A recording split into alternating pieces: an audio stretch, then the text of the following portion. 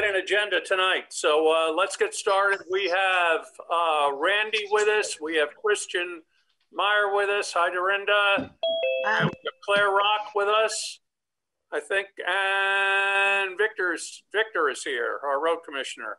Shane. Sandy Levine and Shane, yes. So we've got quite a few guests, so welcome everybody. And we do have one amendment.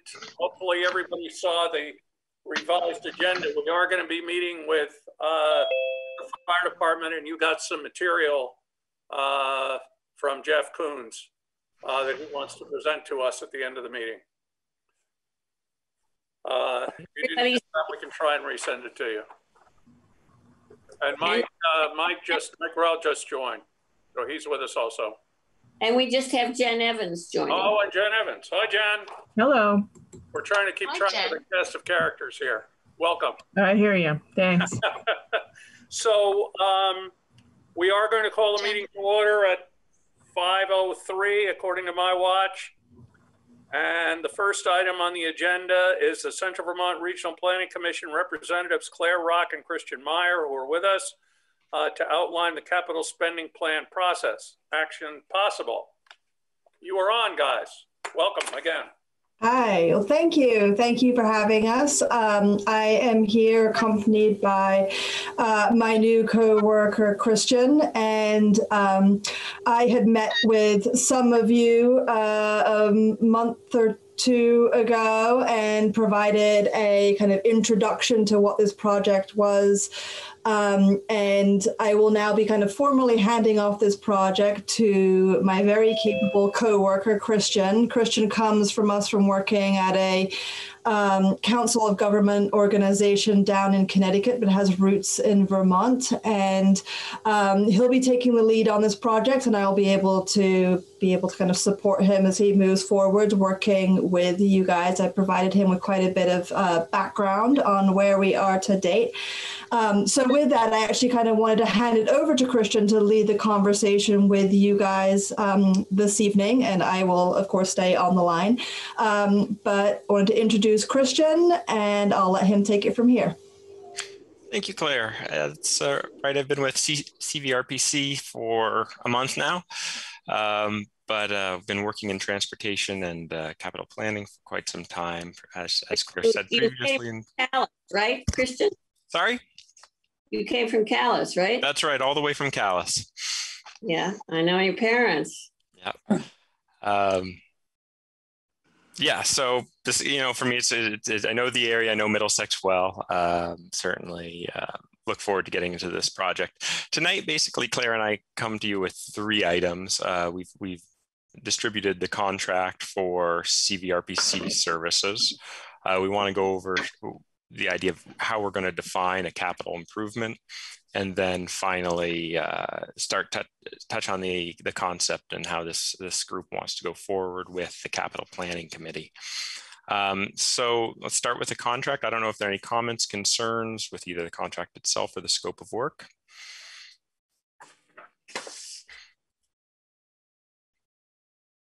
I didn't really review it in detail. I skimmed through it and it looked fine. Claire, did we update the dates? Remember we had to move some stuff forward to get it. I didn't notice if we had, like Yeah, those updated dates should be in there. Originally, Liz and I had met and kind of looked at kind of taking the timeline out, to kind of fill the performance period of your municipal planning grant. We've actually just shifted that in response to the conversation, with an end date being in December, so that that could go before your town ready for town meeting day. I guess that would be 2022. So all those dates should have been adjusted to reflect that. Well, your last thing is final edits in December 2021. So I would think that would do it. Yeah, I think I adjusted it to have a public hearing at the end of November to give us time to review, make revisions in December. Yeah, right. so just so you guys know that was, Claire and I did sit down and looked at the dates prior to our first meeting to just like kind of, we sort of started from the end and moved up, but then after our meeting, with the entire team, we decided we wanted to have it out for town meeting. So I think these dates I think that this is fine on that contract. We just need to sign the contract. I think you've already actually even sent me your first bill that I approved. I think I saw that go out too. Yep. Okay. So Liz, you have gone over this contract in some detail? Yes, yeah. Perfect. And Dorinda, you've gone through the parts of Rely that apply to you? Great. In your head, yes. All right, well then we'll go forward. I guess what's your typical process? Do we send it to you for signature, or you want to sign it and send it to us for signature? We have not approved this contract yet, correct, Liz? Yes, we have not. We still need to, so we probably need to vote on approving it. We should have a motion to approve the contract. Okay. Now? Are you making that motion, Liz? Yeah, so moved. Second. Okay. I'll second. Liz made the motion, Mary seconds. Any further discussion? All those in favor of approving the contract with the Central Vermont Regional Planning Commission, please say aye. Aye. Aye. Any opposed? Okay, contract approved. So, who needs to sign this contract? You, Liz, me, who? I don't know, probably you, Peter. It says for the town. It doesn't really say, but it just says signature. Okay. Yeah. Well, I'm headed to Sugarbush tomorrow morning for the lifts opening at 10. So, Sarah, if you can have Dave put the contract out on the counter, I'll stop by and sign it. Already got it there. Okay, perfect. Thank you. All right. And we'll get it over to you guys, and then we'll both have copies of it. Perfect.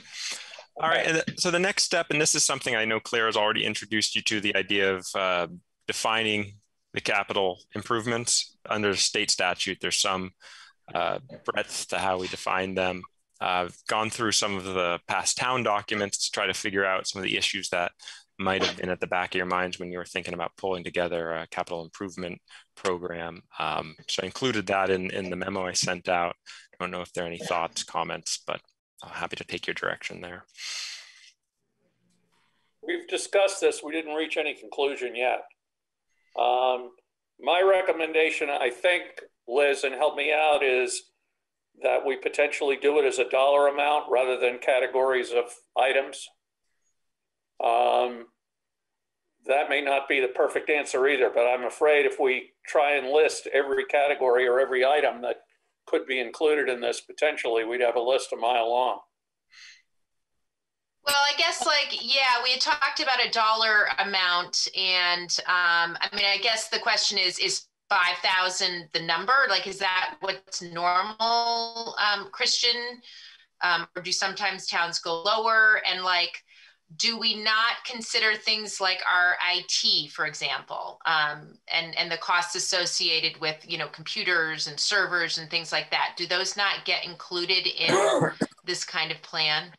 So I think $5,000 is a common threshold. However, with that being said, I was looking over East Montpelier's plan today, and they have, under facility improvements, broadly speaking, things like a sump pump, which is a $500 item, and all that aggregates to be their line item for that year, which might have been $8,000.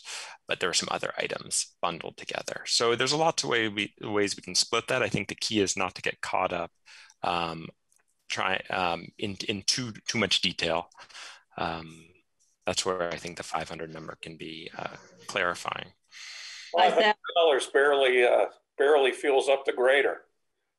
Well, 5,000, not 500. Isn't that 5,000? But I think 5,000 is a good number, and I also think, so regular computer stuff. If we need a new router for $400, or we need a new keyboard for $100, or this or that, we're not going to include that. If we're going to do a major upgrade with new servers, new workstations, new whatever, I would consider that a capital item, and that would certainly be over the 5,000. Right. But I like the way you've divided it into public works, town hall, conservation lands, and public safety. Are you, Peter, saying we shouldn't divide it that way? Oh, I think we can divide it that way when we look at it. And we could even have, if we want to, I suppose we could have a different threshold for different categories. But my inclination is to make it relatively simple. And if it's a gray area, included, and at the end of the day, we can exclude it if we think we should. But I don't want to make it pages and pages of minute, boxes of bolts and chains and truck tires and stuff like that. On the other hand, if we're going to buy $25,000 worth of gravel to put on the road, that should obviously be in there. But what about like and I'm not saying that this is necessarily going to be in it, but like we're already spending money on the village planning, right? Like for grants and things, those are over $5,000. Would you have a village category too for like the all of the stuff that we're looking for money to get grants for that you might need match for? I guess that's my question. I consider that a capital item. Whether we'd have a separate village category or not, we could have a separate category for grant support or grant match or whatever we want. Yeah, I mean, I think that we need to have that, whether or not, because Christian, we're right about this isn't our budget. This is our budget planning. This is the tool that we use when we're looking at what potential costs are going to be for the town, correct? Yeah, that's right. It's trying to look at those big items out 10 years and be able to plan for them so you don't have, the boa constrictor eating the elephant of trying to get a grader through the annual budget. Yeah. I always thought, at the state level, it was always about what we were going to bond for. And so that was a much larger threshold actually than $5,000. I always anticipated it was things that we wouldn't pay for in 1 year. They were of sufficient magnitude that you had to pay for them over a period of time, which is why we've always done our loans on the things like trucks and excavators. And we haven't really done any upgrades to the town hall that have risen to that level or to the town shed. So I guess I would think that we might even want to have a higher threshold of $5,000 when I think about it. But maybe I'm the only one, because $5,000, sometimes our paint job on the town hall, doesn't that cost us almost $5,000? No, this is 500. Oh. 500? I think 5,000 is reasonable for a small town. It's a little arbitrary. There are things that are going to be on the other side of the line, but the other thing I would say about this, and correct me if I'm misspeaking, Christian, but this number is a guideline number. If we say, hey, that's an important item and we think it should be in the capital plan, even though it's only $4,000, we'll stick it in the capital plan. On the other hand, if we have something that's $6,000 and it's a repair that we have to do to one of the trucks and there's no point in planning on it because we have to do it right now, we'd exclude it from the capital plan, I think. Yeah, I think there's some flexibility there. And the next item we want to discuss is that capital improvement committee may play a role in this conversation. Having some sort of steering committee to drive this conversation, especially once we get into the nuts and bolts of looking at the items that the town might want to consider. So yeah, I think that the committee, the committee definitely wants to be a part of that. Like, I think that, it's actually pretty big. It was like, there were like at least a dozen people there, if not more. Whether or not they stay, is another thing. And now Randy, who's on our call right now, he's on the budget committee. He'll probably be joining us as well to those meetings. But I think that the idea behind, the capital planning committee is to, make recommendations and to help, identify what are the things that we want to have in the capital, in this planning process. And if you've already identified a lot of the things in this, memo that you've created.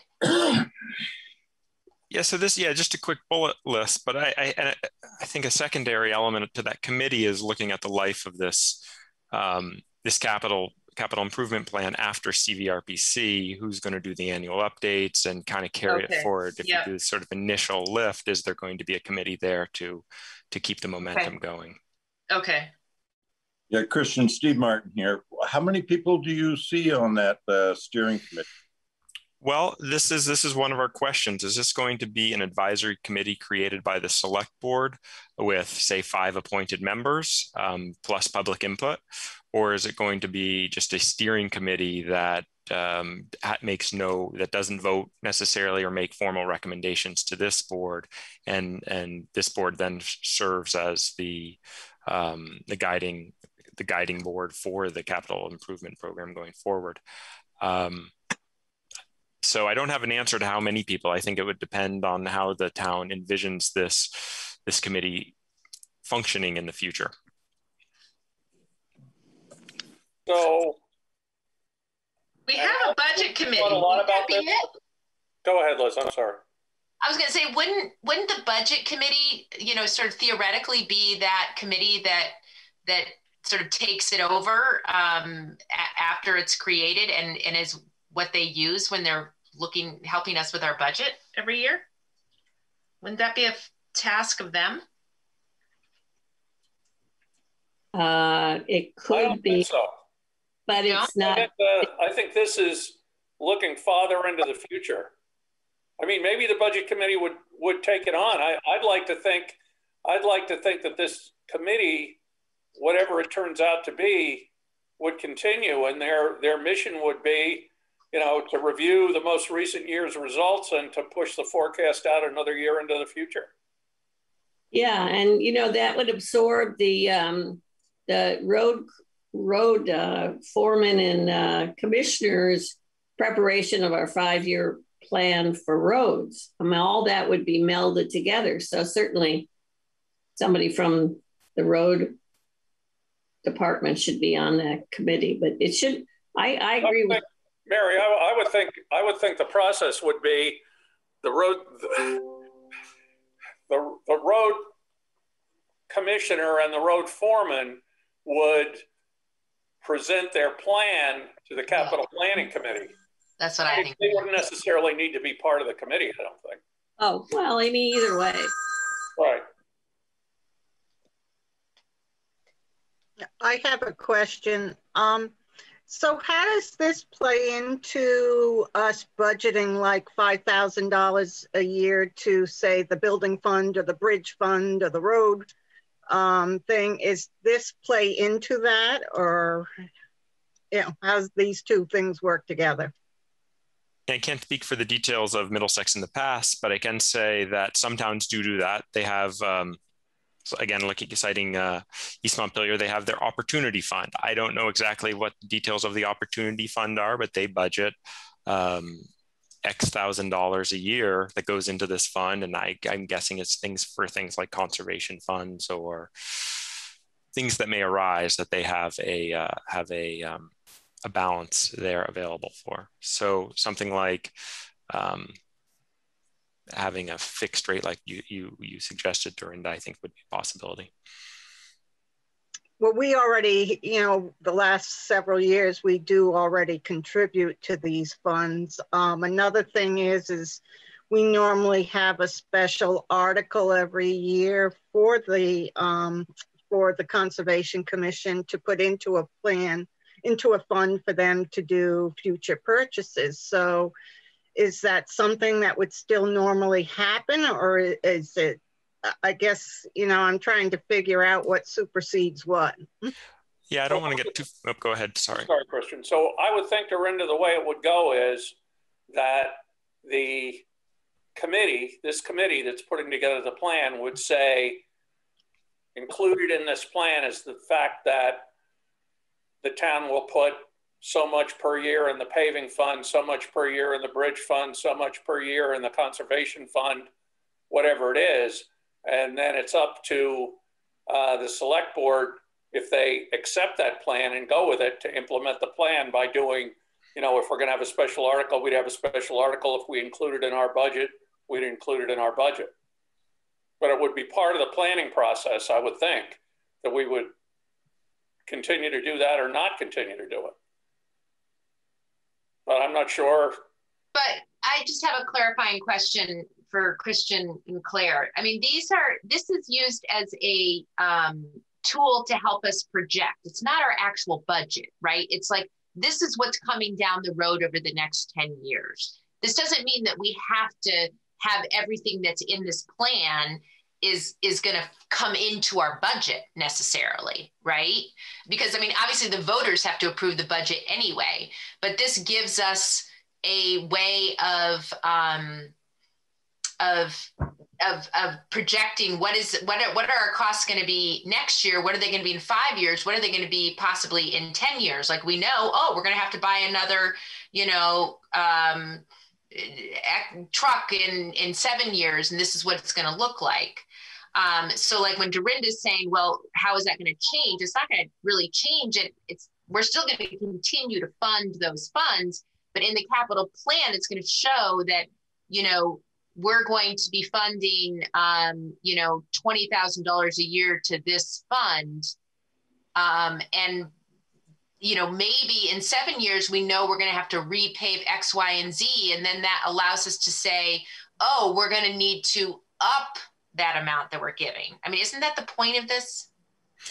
Yes, it is. It's to take a look out down the road and say, when do we expect, what are the big expenses we expect to see? And then follow that question with, how do we prioritize those questions? So it's not just, so we know the lift at the town hall needs to be replaced in probably 5 to 10 years. We know there's speeding in a certain neighborhood, and we're going to put up a speed feedback sign for $6,000. We know the useful life of the pavement on another road is going to expire again in somewhere in that 5 to 10 year range. Well, this allows you to say, okay, we're not going to have all these expenses in the same year. We can spread them out and have level funding, banking some money in the lead up, and then have level funding to cover the items as we go through it. So yes, it's looking down the road and it's planning, much in the same way a loan is kind of a reverse version of that, where you pay for it now and then, or you buy it now and pay for it later. This is kind of trying to plan ahead, get out ahead of that. But this does not mean that we can't, I mean, like, so I know, Peter, you've talked about this a lot, how we bond for things rather than save for things, right? Because interest rates are so low anyway. And so rather than setting aside $20,000 a year for 5 years to buy something for $100,000, we just borrow it in 5 years at $100,000. Like this doesn't. But there's a good example of something that I think this committee would take a look at. How do we raise funds for major expenditures? Do we save up the money? Do we borrow the money? Is it some combination? Right. Do we try and pay for it in 1 year? Do we try and spread it out over years?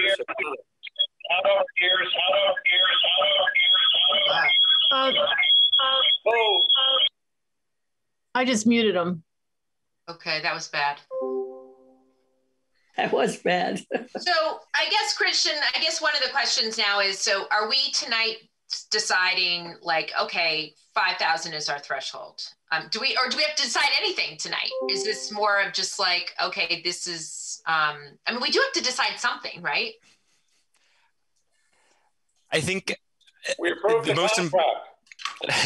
We approved the contract, and having a clear idea of how you want your advisory committee, this capital planning committee, to function could take the role of deciding anything tonight. Again, as we get into the nuts and bolts, develop a ranking system, different priorities may become rise to the top in terms of importance. Does the select board have to vote on like how this committee is going to make decisions? Do we have to do that tonight? Like, is the committee going to be a voting committee? Is it going to, run by Robert's Rules of Order? Like, that's something that we, the select board, have to define about our committee, because the people who are on this meeting right now are not on the committee. There's maybe one or two of us. Because or three of us, remember? Yeah. I'm on.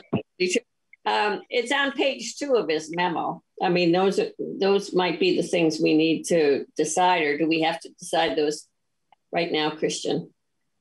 They don't have to be decided tonight, but it will be helpful certainly to us as we go forward, knowing who we're reporting to. An ad hoc committee could, take the place in the short term, and then an official advisory commission, which again, that's a state. That's a statutory language. Advisory commission has to be created by the select board, and members have to be appointed.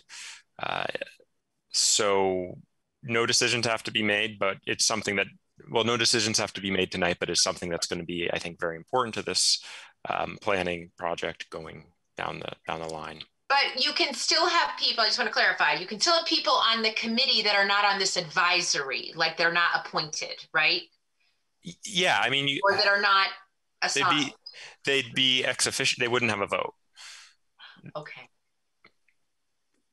And I guess that's the question for the select board here is, would you anticipate the committee that will be guiding this process will be making like a formal recommendation to you on the plan, therefore having an expectation that this newly formed committee would be having some decision-making power, and then they would be making a formal recommendation to the select board on this draft plan, or whether they're just simply providing input to CVRPC along the way, and we're taking it under consideration as the plan is being developed. And so I think it's kind of a question for the select board is, to what degree are you going to put some of the decision-making power into the hands of this newly formed committee?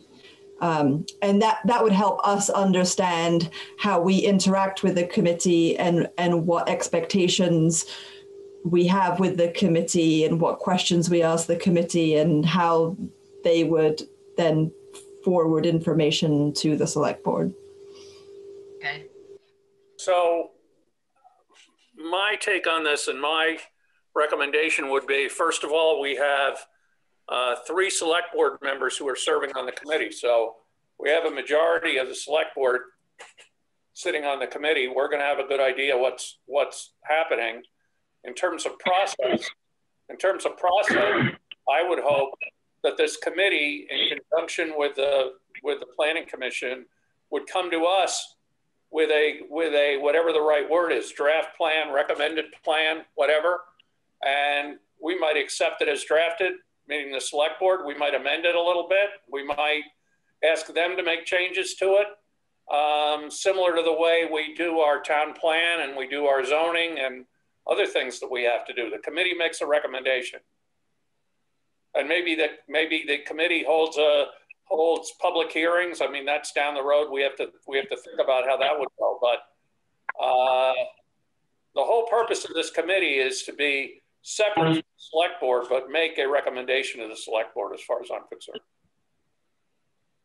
That's what I think too, but it sounds like in your memo, I think it may be too early for us to decide whether or not we want to have an advisory committee that votes and then we appoint members. I mean, we may not want to, certainly I wouldn't think that any one of the 3 of us should be on such a committee. We may not want to do that right away. I mean, would that really hamper your work if you came to a meeting and there were 12 people and we all had our 2 cents worth? Would that really make it difficult for you to proceed, Christian? And no. And Claire can, if from her experience, but I don't think it'll affect us one way or the other. We need to have sort of a person to report to, someone who can help us find our contacts, set up the meeting we need. We want town input from all directions to, and allow the community to weigh in. And we can work with whatever format. I think whether it's an official advisory committee with long-term standing meetings, et cetera, it's more a question of how something for the town to decide. And maybe that comes out of the study too, is some recommendation for how what kind of committee would be formed to manage this. Yeah, it seems like, I mean, the committee as it is right now is sort of lots of different pockets of people in town with different interests, right? There's like the energy committee, there's, you know, the sidewalk committee, there's people who have different, you know, interests in making sure that like what they would like to see is in this capital plan. And then there's just people who just want to get involved, right? And just be a part of it. But 12 people is too many, right? I mean, in terms of like an advisory or a voting, that seems like a lot. You probably want to certainly at least an odd number. So maybe we go up to 13.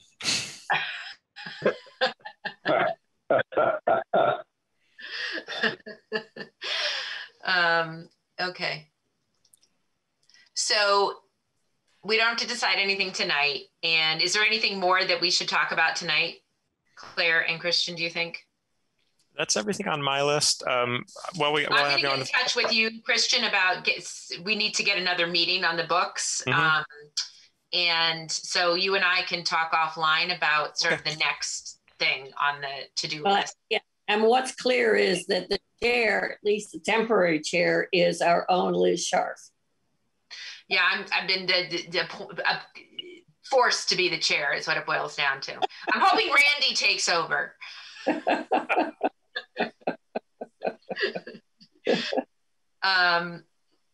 Okay. All right, great. I certainly have enough to get moving and start moving into the next steps. All right, great. Thanks, Christian. Thanks, Claire. Thanks, guys. Good night. Nice to meet you.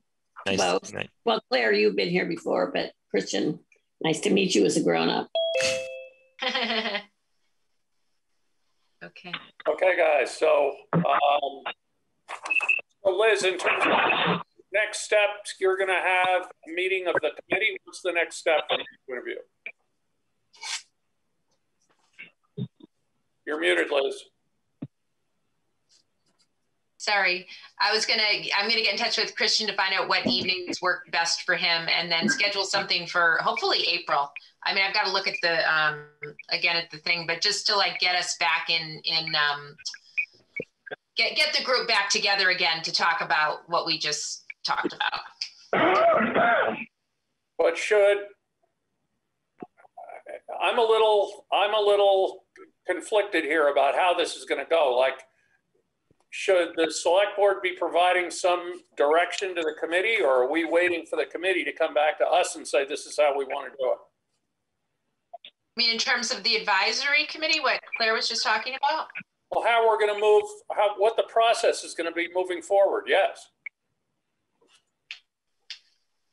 You mean like who the capital plan, I mean, who Christian's going to sort of be in contact with, or what their role is? No. The mile high view, okay? This committee is going to get together information. They're going to work in conjunction with the Regional Planning Commission. They're going to present a draft plan to the select board by such and such a date. Yes.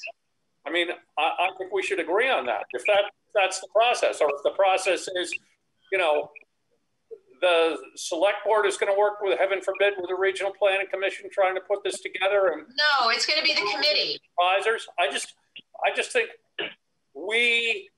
before you have another meeting of the committee, the select board should decide how you think this should go. That's all I'm suggesting. And we've got then I agree. If we need to vote on that, then we want to have the committee be basically the decision maker around what gets presented to the select board. I would agree with that. I think that it should be that way.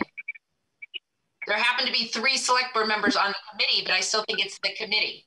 Can I just say something? Maybe there shouldn't That's be. a problem. Maybe there shouldn't be 3 select board members on the committee. I don't know. I'll leave. No, can I just say that you don't want to have 3 select board members because now you have a select board meeting. Well, someone has to leave then. I agree. It probably shouldn't be me. You're the 4th behind it. I can withdraw if you want me to. I just thought I had a little bit of background expertise. Can I be an Still a member? It's got to be you or Peter. I mean, or it could be me. I don't have to be there. What I mean is, I'm happy to withdraw also. I've got plenty on my plate. I'm just saying I think we need to decide that and present that to the committee and say, this is what we think. What do you think? You know? Right. Yeah. Okay. So do we need to vote on this? Well, we have time. Mm. Are you talking about having a meeting before we have our next select board meeting? Probably not, no. Right. So let's think about it. but you know, the second thing on the agenda for April through June is that sound gone away? The Regional Planning Commission is going to conduct meetings with town officials, town clerk, road commission, planning commission to identify that some projected expenses. And then it's sometime as they're collecting data that they coordinate with the capital planning committee. Can someone mute Charles? Is that Charles? Yes. Thank you. Thank you. So if you look at this, you know, the outline, Yeah. there's a lot of flexibility. I think that the capital, whoever is a volunteer, needs to have another meeting because it feels like it's gone off into oblivion. In the meantime, I believe that the select board can decide when, especially when they're starting to be interviews, whether they think they want to have 5 designated people and put all the power with those people to make the decisions in conformance with the statute, or you continue to have meetings that are kind of updates of what the Regional Planning Commission is discussing. So you get the community involved in what's happening. They haven't formulated a plan yet, but they may have, after talking with the road foreman and commissioner, treasurers and town clerks and planning commission, they may want to give an update. And there's no reason why there can't be 12 or 11 or 13 that listen to it. Right. Well, that's the thing. These are not going to be based on what the work of the planning commission is. I mean, of the Regional Planning Commission. There's not going to. It's not like we're going to be assigned to be doing all this work. We're more of like giving input and having the go-to for the Regional Planning Commission to be able to ask questions and things like that. So I don't think that this isn't necessarily every month there's a meeting. So Mary, I almost agree with you that maybe it is that, we have our next meeting and we say, we'd like to assign 5 of us to be on an advisory committee of this group who can commit to being, at all the meetings. And then, all of you other people can join these meetings, but you won't necessarily have, and you can have input, but you won't necessarily have a vote. Well, you don't even have to say that. You can say that it's been suggested that. Yeah. And then, some of the people are going to drop out by attrition anyway. And so, you can try and highlight that there are going to be people who promise to attend every meeting, but it could be there's just, Christian and or Claire, or both of them, come and they update. There's no reason not to let more people be updated. Because this isn't going to happen for over a year. I mean, we don't have to have any kind of a draft for, well, it's less than a year. Okay, it is less than a year. All I'm saying is there's no reason to say 5 of you can vote and the others of you can't.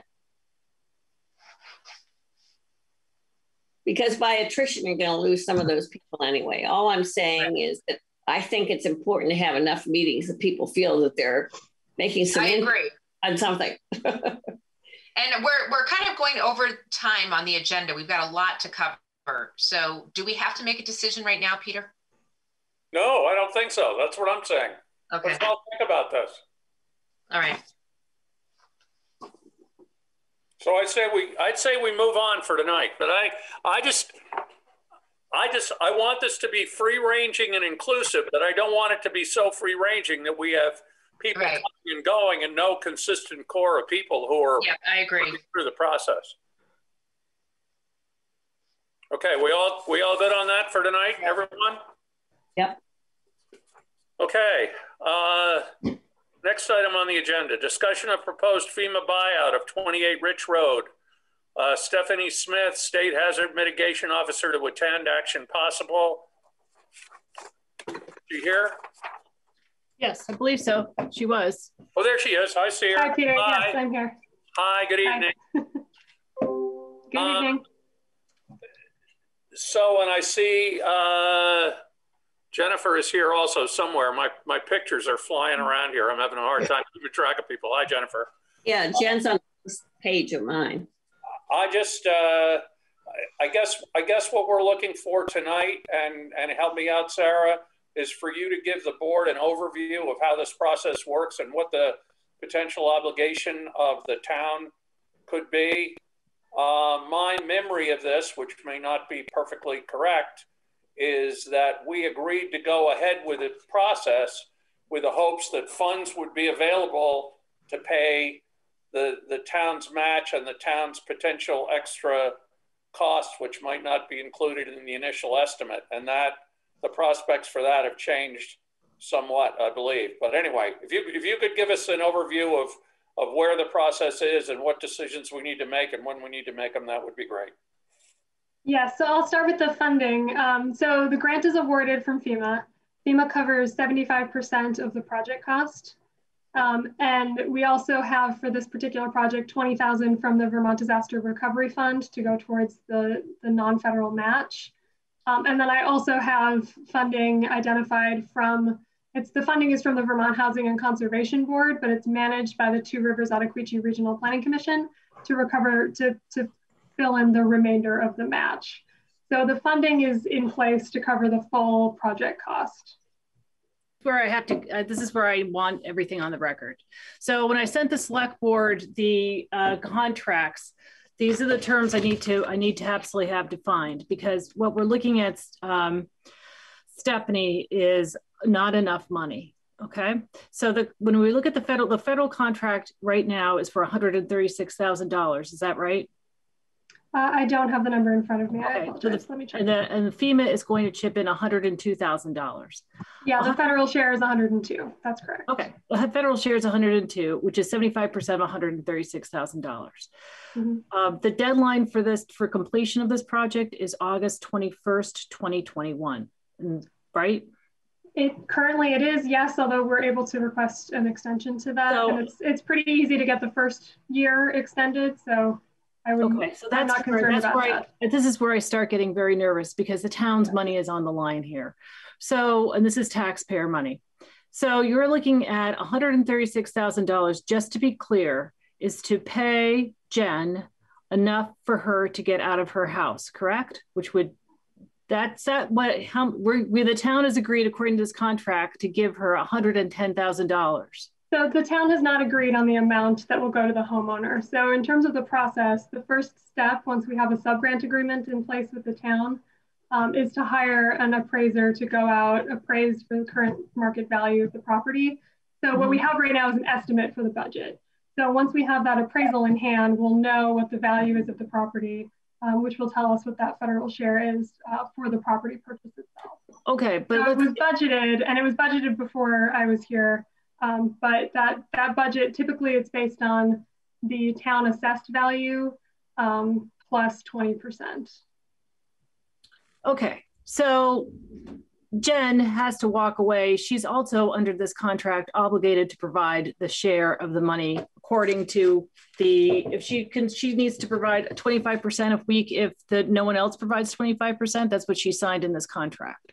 So that's part of the application process, is to have the homeowner and the town sign a match form. But we have $20,000 from the Vermont Disaster Recovery Fund, and the remainder is coming from the Vermont Housing and Conservation Board. Okay, so the match is in place for this project. The match is in place for $136,000. That's not for this project. Do you understand what I'm saying? This is very, what's your concern in terms of the project being more expensive? Okay, so my concern is that $2,000 in the contract is budgeted for asbestos removal. We've been over this before. When we did an asbestos survey in 2014, the cost was $9,000. When we had bids for the asbestos removal. Two of the bids were in $40,000 for two tiny pieces of asbestos on those roofs, where that asbestos number is 10%, is 5% of the actual cost of what it's going to be. And the town could be stuck paying for that. Certainly Jennifer's not going to pay for it. Sarah, Right? can I add something to that as well? We've been dealing with a lot of asbestos contractors in my line of work. And I'll tell you right now that there's been a tremendous amount of price creep and availability for contractors as well. So I think that concern just goes up a little bit. I agree. So is there concern broadly, or is it specific to this property that we're concerned? Well, this is the only property we got going that's in a buyout right now. So I understand, but is there a specific concern for asbestos that you know of, Jen? is she still here? Yeah, she's muted. Yeah. He's muted. Yeah. And if you don't right now, we can definitely follow up on this piece offline. So there is additional funding that we can request from FEMA if we need it. It's the round of funding that this is in, there is additional funding. Let me see if I can pull you what the number would be. We have about 300,000 that we could request an overrun within. Can we get that in writing? Can we get a $300,000 in writing? Because that's what this project's going to cost. Right, well. I mean, I don't want to stick the tax. Can I interrupt the two of you for a minute? Excuse me, it's Peter. So I think what this really boils down to, Stephanie, is we're scared to get into this with all these unknowns out there. Mm-hmm. Like, you know, there's money available, but is it going to really be available when we need it? Is it really going to be there? Is the town going to end up holding the bag? Is really Sarah's question, or is potentially Jen going to end up holding the bag, and she needs to know what she's in for?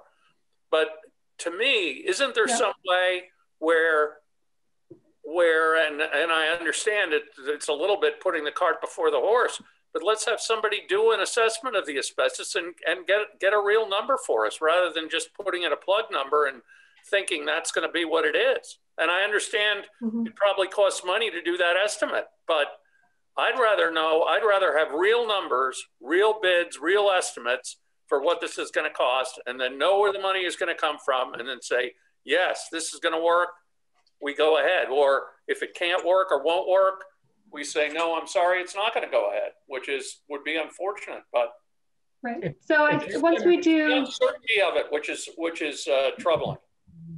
So once we have the appraisal, you could go ahead with an asbestos survey if there was a concern about asbestos at that point. If the concern is that you don't want to wait until demo once the town already owns the property, I get that. That makes sense. And you can do that ahead of time and pay for that through the grant. And if it's going to be too much, we can pull the project at that point, and you already have funding to cover that match. Okay. For those pieces. So I would say, yes, we should.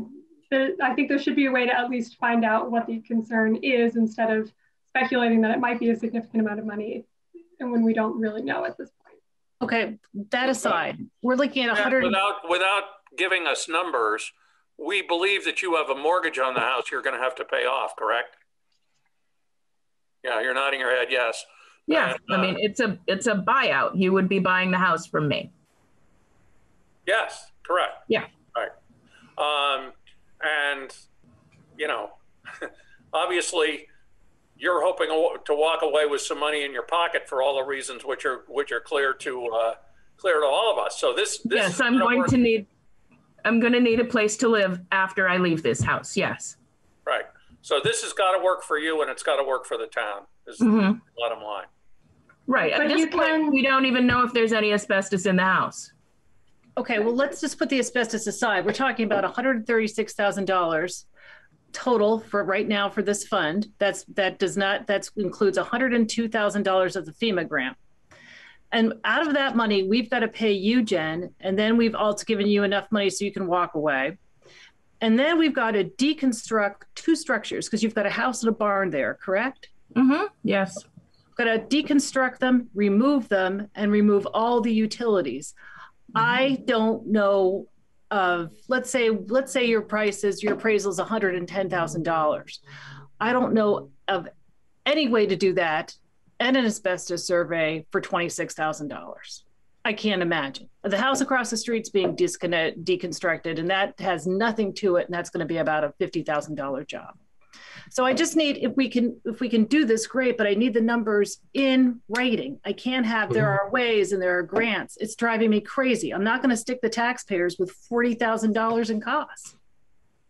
Well, I think what we're saying, Sarah, is we get the estimates before we agree to this. Did Jen say that? Did Stephanie? Yeah. We can get the deconstruction estimate. We can get the asbestos estimate. We can get the utility removed, so we know what the entire cost is.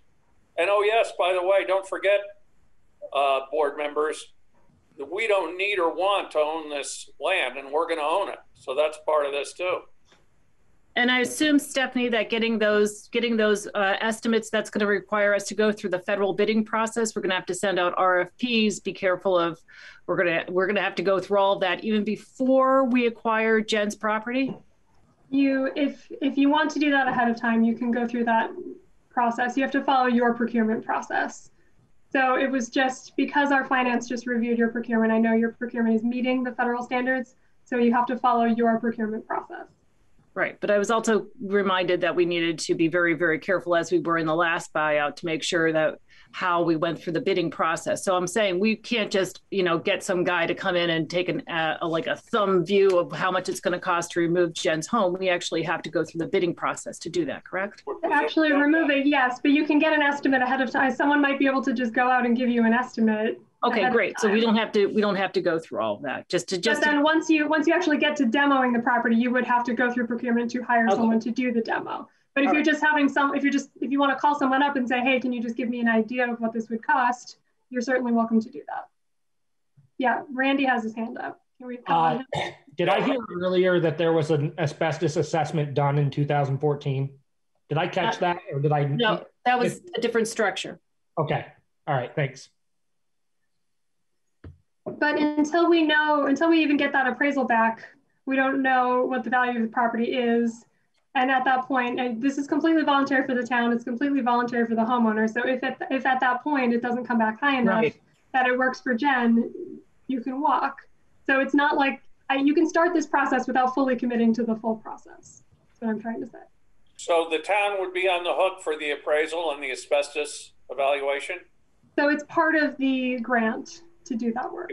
If we don't go ahead with the grant process, then the town would have to pay for those costs, right? No, you can get reimbursement and then withdraw the application. Oh, okay. Okay. If you decide not to move forward. Okay. So Jen, are you willing to have somebody come into your house and do an asbestos survey? Yeah, of course. Okay. And I would wait to do that until after you have the appraisal. That's the first piece. Yeah. Because then you know if that price is going to work for Jen. One last question is, how likely is it that we could get the application rewritten so that these numbers could be in writing, that you would have, that we would, instead of just saying the funding's out there or the deadline can be moved, I would be much more comfortable if we had everything in writing. I'm happy to send you an email with the information about how we would go about getting an overrun. And in terms of the deadline, I can include that as well. To tell you how much funding we have. Until I don't want to update the budget with FEMA unless I know exactly how much we're going to be spending on different categories. So I can send you what the process is, how much funding is available under this round, which is just over 300,000, and we can go from there. So in terms of, but then it's getting, so we need to get the sub-grant agreement in place first. Then it's doing that, hiring someone to do the appraisal. And then if there's a concern over asbestos following that appraisal, you can get someone to do the asbestos survey so that you know what that's going to come back as. And we can take this very one step at a time, so we're not getting anyone into any uncomfortable, risky situations. So the first thing is the sub-grant first, and then the appraisal, and then we could do the asbestos survey before any money's changed hands. And then the deconstruction estimate as well. Those are the big.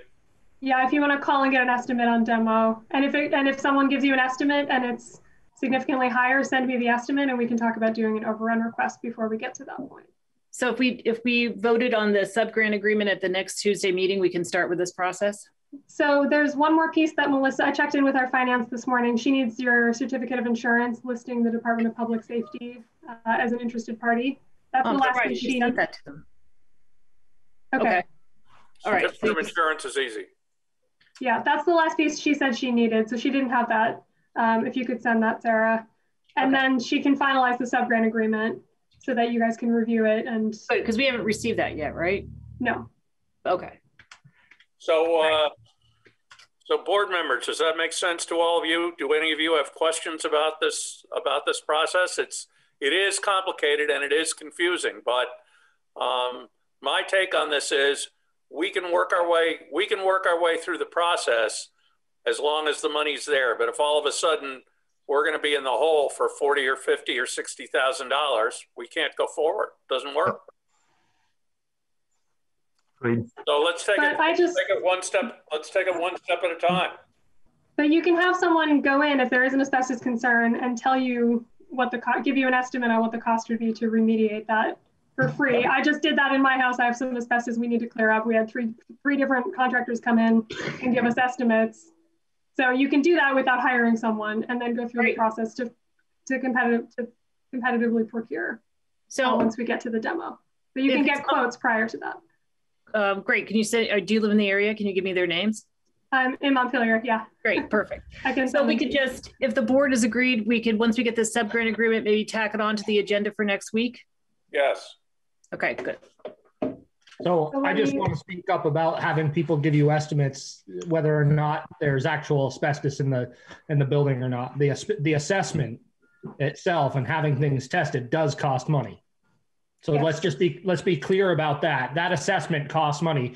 Having an estimate based off the assessment may be free of charge. Yeah. Yes. Yeah.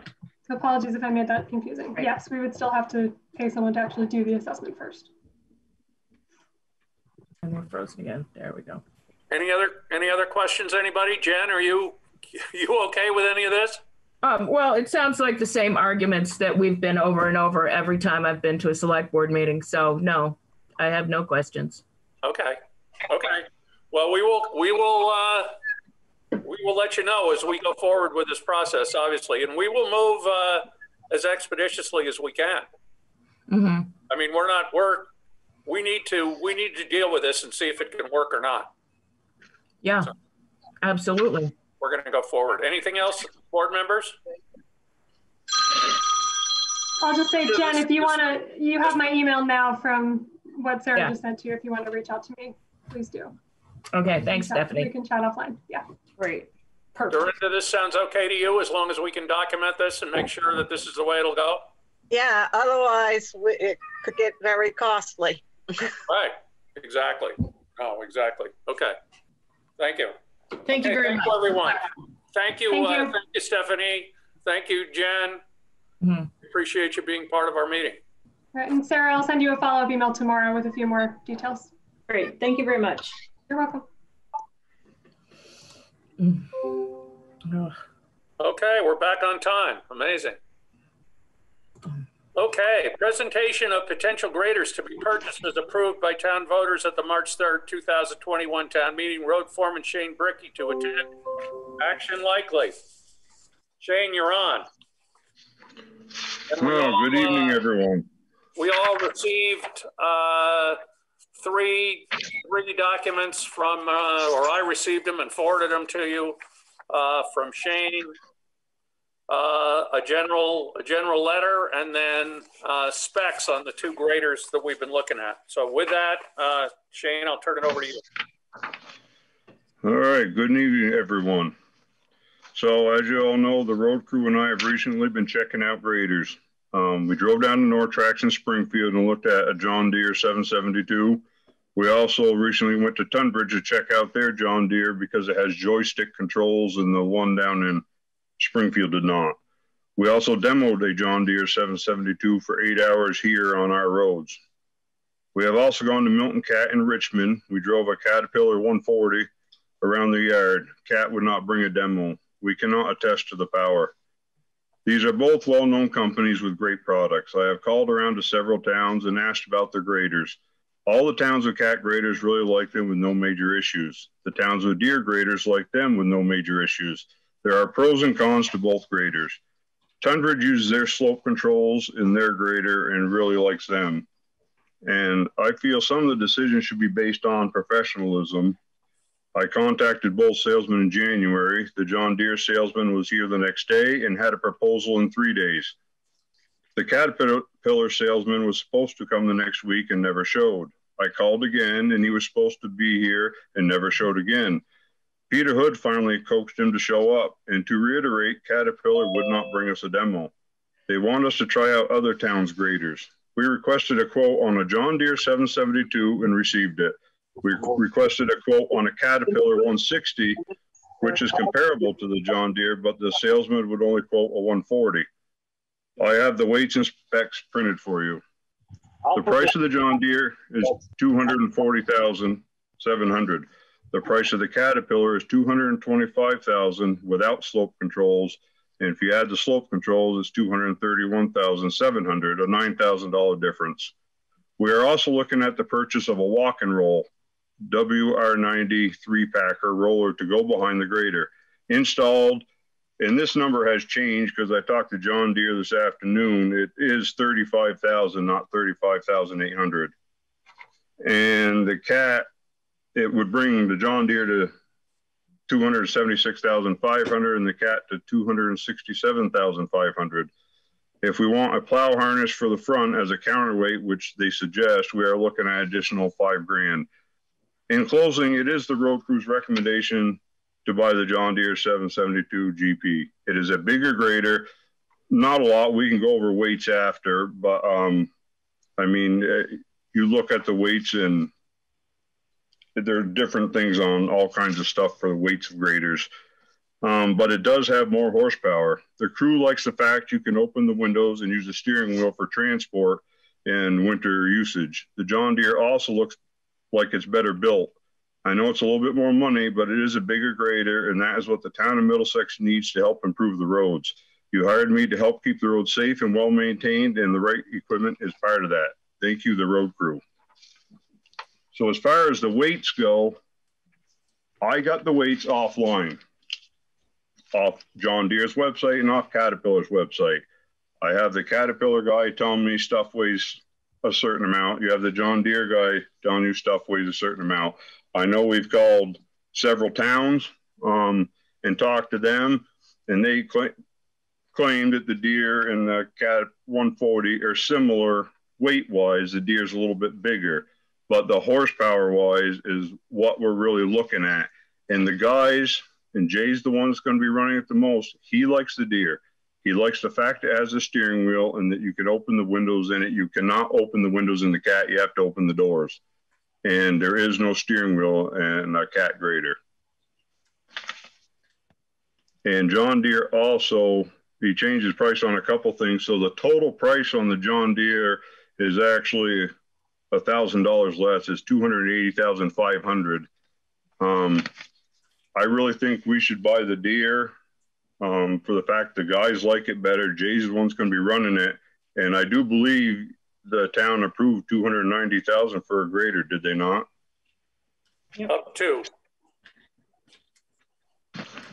$290,000. So this does not, none of this includes installation of radios, other stuff that we have to put on the grader, right? So there's going to be some additional cost. The two ways would be the only additional cost that we have to put on it. I mean, it comes with all the strobes, unless you want an astronomical amount of strobes, and it comes with all the lighting on the John Deere. So, okay, so there's no, so it's basically installing the two-way radio and the antenna. Yeah, we'll have to have that installed. Yeah. So I do have a couple of questions for you. One, I think it would be useful for the board to explain what the walk and roll is, what the purpose of it is, and why you think that's a good thing for us to have. The town of East Montpelier has one. It is a big roll that goes behind the grader, and you keep it lifted up while you're grading. And when you're on your final pass, you drop it and it packs the road behind you, which they claim is better for your chloriding and watering behind it. And it packs the road tighter like cement. So they say. East Montpelier likes theirs, and it's also supposed to make it last longer. So I think East Montpelier said it cuts out a grading a year is what the average is. Well, certainly, and I've gotten a lot of comments, and I know Steve has, and probably Victor has, where, you know, we always seem to grade the roads right before it rains, and then they turn into a soupy mess because of all the loose material on top. Would this alleviate that by compacting it after the grading?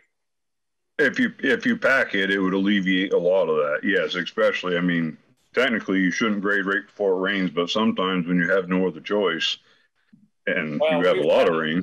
All I would tell you is in recent years, our weather forecasting hasn't been so good. So it happens. No, it's nobody's fault. It does. Well, that was proven this winter. So yeah. Okay. And in terms of the other question I have is, the John Deere comes with the slope control. The Caterpillar, it would be an extra. Is the slope control really going to be useful for us? We weren't sure. Talked to Tunbridge because they have it, and the guy that runs the grader down there uses them all the time. He loves it. That's what he uses to grade with, especially on your finish pass, because it keeps everything even. I mean, you don't have all the jitters with your hands and things like that. So he likes it, and he recommended it. And everyone else is in a toss-up whether they wanted to try them or not. So, I mean, the construction companies probably use them more. So John Deere comes with it. I'm sorry, Shane, just to back up a little bit, could you explain for the benefit of the board members what the slope control is? Slope control allows you to set your mold board to a certain angle and degree so it doesn't move when you're feathering your road the way you want it. So if you want it pitched to the edge at a certain, it should be 4 to 6%, they claim, from the center to the edge, you can put that board so it does exactly that, and you can go down through and grade, and the board doesn't move. It keeps that pitch. And then what, you can interrupt it when you get to a driveway or a culvert or a rock? Yeah, you can interrupt it, and then it go back to what it was doing. I think those are my questions. Anybody else? Questions? Randy had his hand up. Yes, Randy. So I had a question about the roller, and is that the similar installed cost on each of the machines? You mentioned like 35,000, I think you said. Yeah, that's installed for both machines, either or. Yep. The price is the same. They go through the same company. And is the slope control the only difference in specs between the two, that as far as functionality goes for the road crew? Steering wheels, Cat does not have. Everyone uses the joystick. The guys say, it takes a long time to get used to. You can't go down the road fast with a joystick, but some of the guys like them. I mean, Town of Danville, he has a grader, but he doesn't use it in the winter because they kept their old grader with a steering wheel, and that's what they wing with. So I think if you were ever going to use it in the winter for any purposes like that, I think your steering wheel is better because you're looking over your shoulder when you're winging and doing a lot of stuff. You got to know what's going on next to you. And I think a steering wheel is better than a joystick. You have it here instead of over here on the side. And I don't know. I think you'd be better off having a joystick with a steering wheel. So I have one other question and a comment, and I've talked with some folks that work in other towns and road crews and whatnot, and I think the roller is a great option for these guys. I know the price sounds expensive, but it does make a huge impact on the quality of job that the road crew is able to do. So anyway, and the only other question that I had was, about training. I know Jay is typically the guy, the grader all the time and whatnot. Are either of these companies offering any additional training for Jay and for the rest of the town road crew to get people more familiar with the equipment, no matter which way we go? I think having one person that's able to run a piece of equipment is great, but it also limits you if they're out sick or, you know, they go find another job somewhere else. So just thinking about that and succession planning, right, go down the road. The state does offer classes too. They had a course a couple of years ago when I was in Marshfield that you could go take a grader course for the day, and they teach you how to grade. You can go that route too. So there are options. And I know when you buy a piece of equipment, whether it's cat or deer, they come to your place and they go through the entire machine. And, you know, like Charles wants to get run it. And by the way, he apologizes for his phone. He had his grandkid, I guess. So, but Charles, he wants to know how to run it. So for some reason, if I'm out and Jay's out and grading can be done, he can go grade. Whereas if Jay and I are out the same day right now, no one else knows how to run the grader. So I think it's a benefit to have people learn, and they are classes and courses, and I'm sure deer and cat both offer them. I think cat has sent me something on it, but I know the state had offered them. I don't know about right now through the pandemic, but. Dorinda, grader school, Dorinda. Yeah, I know. Let's go. There was a time when Dorinda and I were going to go to grader school. That was a long time ago. It was a long time ago. Are we voting tonight on this grader? Yes, we are. Okay, because I would vote for the grader that is going to do the best job of not having, like when it rains and mud. The one, is that the roller one, Randy? It sounds like either could be fit with the roller, Liz. Okay. I think the answer here, guys, is that both these graders could do the job for us. And as Shane said to me earlier today, you know, this is kind of like John Deere versus Farmo. The guys who have John Deeres love the John Deeres. The guys who have the cats love the cats. The discouraging thing we heard through our process is that the service, both with John Deere and cat, is likely to be equally bad. So that's a little discouraging, because that was one of the criteria I had, is that I was looking for better service. Well, wait, Shane didn't say anything about the service. No, I did. I know. So that's, I mean, I like everything he's told us about the John Deere, because the people were better to deal with. But if you're telling me both bad in terms of repairs, that's disconcerting. Unfortunately, we get what we get. And I have a little different take on the cat salesman than Shane does. He was pretty nice to me when I called him, and all he said to me was, "Hey, look, guys, we've sent our graders over to you twice. Members of your road crew have driven them and tried them out, and you know, he was okay, but he certainly wasn't excited about doing business with us. Let's put it that way. But that's just the salesman. Once we buy the damn thing, we never see the salesman again anyway. So he probably feels like we yanked his chain at some point if we. No, he does, Randy. That's basically what it is. But he has a little bit of a reputation, and he was actually apparently fired by John Deere. So that's interesting. So anyway,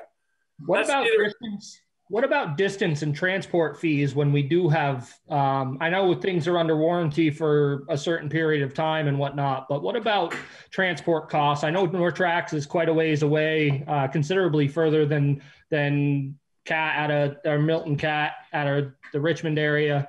I don't know how that works, but it's something that pops up into my head when we start talking about service. Well, the warranties are both 84-month full coverage. So when it's under warranty, I would have to assume part of that warranty is they pay for all the transport. So you have 7 years before you have to worry. And I do believe, and I could find out, but Nortrax is in Williston. I mean, you're 15 minutes further than Richmond. I believe they would come out of the Williston to work on it.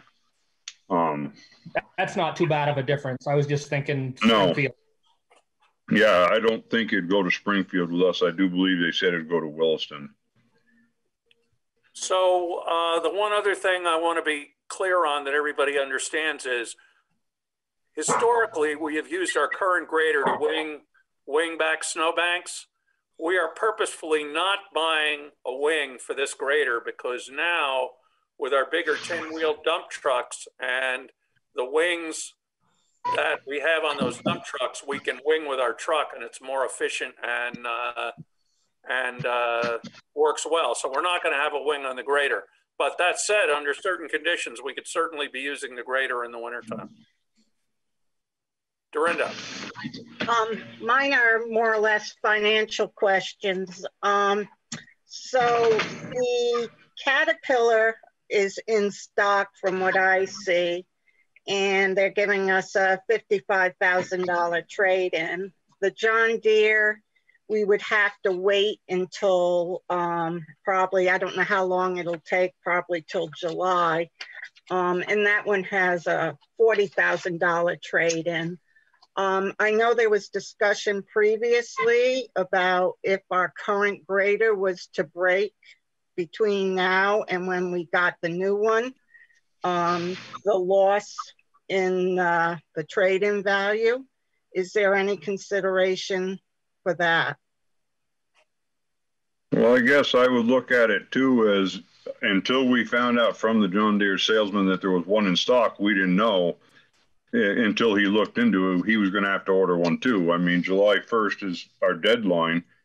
And I'm telling Jay to be very careful with the grader and make sure we keep everything up and maintained on it to make sure nothing happens to that grader. You know, we don't want to use it hard. We want to make sure it stays good. I get it from a town standpoint why you think about going that way, but I think that's a mistake to go that way. That's my opinion and the road crew's opinion. So just to be clear, Shane, this cost figure includes a net of the trade-in, right? Or no? Yes. Yeah. And so what he did, because John Deere came back with more money for us, but they didn't give us all in the trade. They took some off the top end because it was $319,000 grader, and they dropped it down to $299,000, and then gave us more for the trade. That's how they did that. Okay. Because the initial quote was a lot higher. So, Victor, are you still out there, Victor? Gary had a question as well. Okay. Yeah, we've had. Gary, you had a question? We've had Caterpillar graders since the mid-'80s. We've always had good luck with them, good service. I don't see why we're trading for John Deere, which is actually bigger than what we got now. So you had, when you were dealing with them, you had good luck with Milton Cat, Gary? Yes, we did. Since the 80s. Okay, thank you. Victor. Well, one of the, sorry, go ahead. Go ahead, Shane. One of the other things that I don't like about the Cat grader is they have shims in the assembly that holds the mold board, and you have to change those shims. Now, I talked to the town of Rochester, and he couldn't remember the cost. And I tried to find out from Cat today, but evidently these days you have to have a serial number associated with looking up parts. So the best the guy could tell me, he said to replace all the shims in the grader is $2,000 to $3,000 because the board loosens up. Well, Marshfield, Plainfield have John Deere's 9-10 years old, and they've never had an issue with the board loosening up. So it makes me wonder if there's a problem with a Cat. Why they put shims in, I don't know. But I think that's another maintenance issue also by having to put those shims in. And the town of Rochester is 2012, and he's done it 3 times, had to put shims in. And like I said, Cat couldn't give me a definitive on the exact cost without a number. I mean, on our old grader, he said it'd be about $500, but on the new ones, he said it could be $2,000 to $3,000 depending on which grader it is. So I do So, have, I mean, I have one other question. I'm sorry, I meant to ask it earlier, but is there an extended warranty available on this, on either of these graders? I think the furthest out they went was 7 years, if I remember right. Unless Vic can remember anything beyond that. I don't think they went 10 years. 84 months, and of course, if you have enough money, you can buy any warranty you want. Right. But the one they come with is the 84 month. Yep, Randy. What's the expected lifespan? What do we put in for expected lifespan for these things? 23 years. Yeah, you've had to put some money into it, right? I mean, a lot of towns try to trade in 15 to 20. Some towns are doing the lease thing and doing it in 7 to 10 and getting more for the trade and keeping a newer machine. But that's something to do down the road. They'd say 15 years you should trade. I don't know. Most towns go to 20 or so. Yeah, or so. Yeah. But Tunbridge traded their grader. It was 15 years old, and they never did one single thing to that grader except for your general oil changes and maintenance. And they tried out a cat. They finally got the guy to bring them a demo, and it broke down twice on them, and they were finally able to try it the third day, and they didn't like it compared to the John Deere. But, you know, the guy in Danville was honest with me. He said point blank he didn't like the John Deere, but he said, I'm a cat man. He said, so probably in the back of my mind, I like the cat better. So that's why he went with cat. Yep. I'm neither. I don't care either way. I just think driving the John Deere and driving the cat around the yard up there, I think the John Deere is a better machine. It's better built. I think it's more rugged. If you look at them side by side, the mold board, everything is more rugged on it. It's thicker steel. It looks more rugged, and it's more horsepower. So what we're talking about here is basically a $9,000 difference. We do want to get for the extra weight on the front. We do think getting the plow harness is a good thing. That's what. Yeah, I think. Hunk of steel that you'd attach a plow to if you wanted to put a plow on it? Yeah, if you ever wanted to put a straight blade on it, you could, and those are around $4,000, $5,000. If you wanted to do that down the road, and it weighs about the same as the counterweight. A lot of towns are going, I think that's what East Montpelier put on theirs, was a plow harness for the extra weight. Did we ever consider a lease like you said some towns do?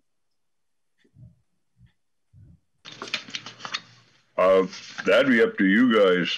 I don't know. You already have. Did you inquire about how much it costs to do a lease versus a purchase? Yeah, it is. Wouldn't Dorinda have that information? Yeah. So with Caterpillar, and there is no lease information with the bid we got from John Deere.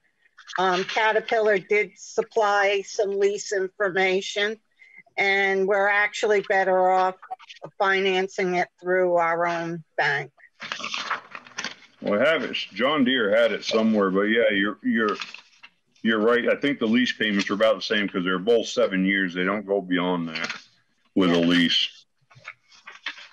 Yeah, it wasn't in the John Deere bid, but I did see it in the. Yeah, I have it on another attached paper. It's 7 years is $39,000 a year. Yeah, that's that seems a little hefty.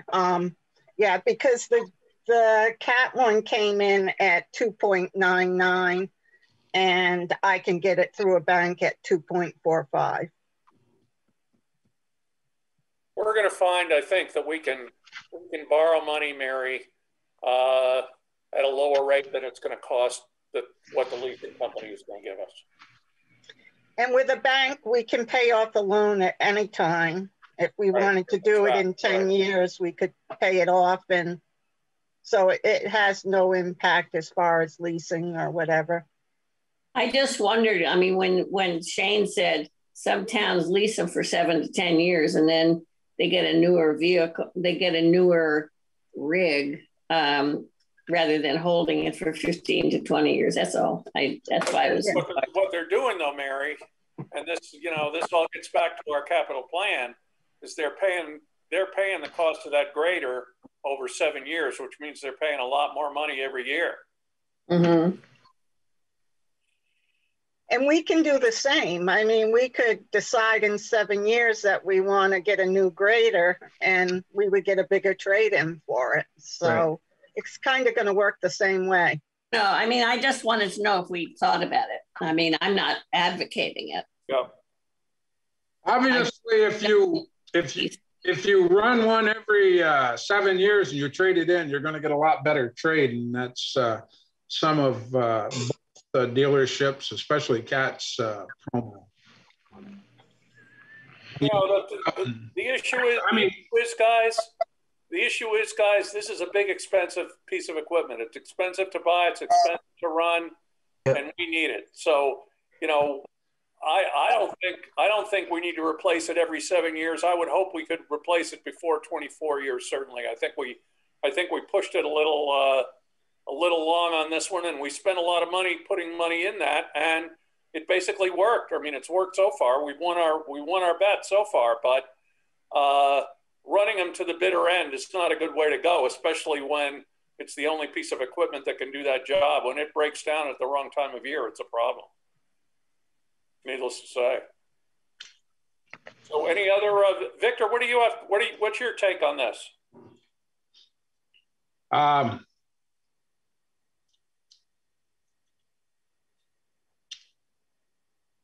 guess, you know, if you don't mind spending the money and you've got the money there, and I don't think that Shane's going to be very happy if he has anything but that. So $9,000 worth of happiness, that's the way it ought to go.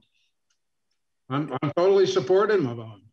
Well, truthfully, the difference is, I mean, I'm not saying it isn't real money. It's real money, but in the big ebb and flow, it's peanuts compared to having the right machine to do the right job. And I mean, what Liz says is exactly right on. We want to do the best we can to get the machine that's going to work the best for the town.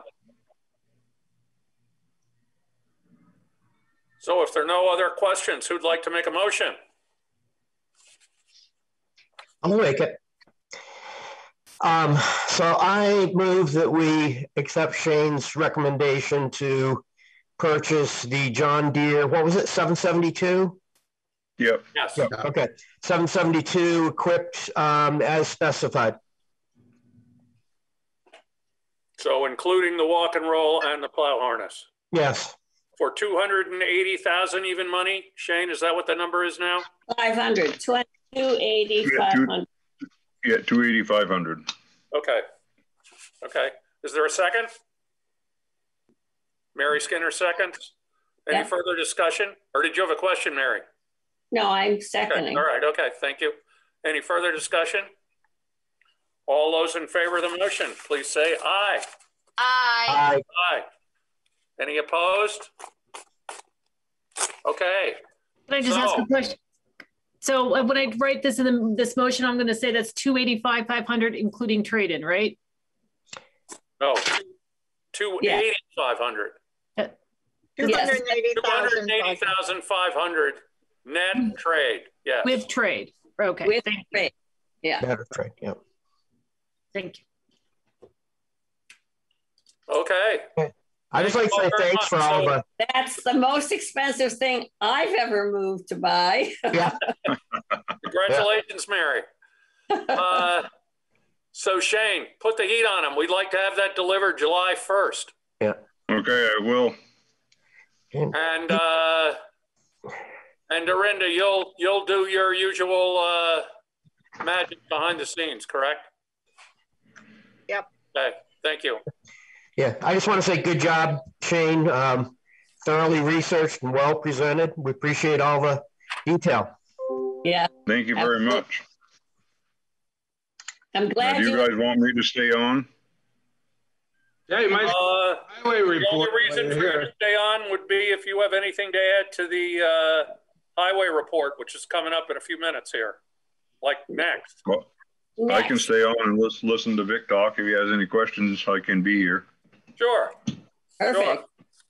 And Shane, thanks for including the road crew in it too. So now we know everybody's happy with the decision.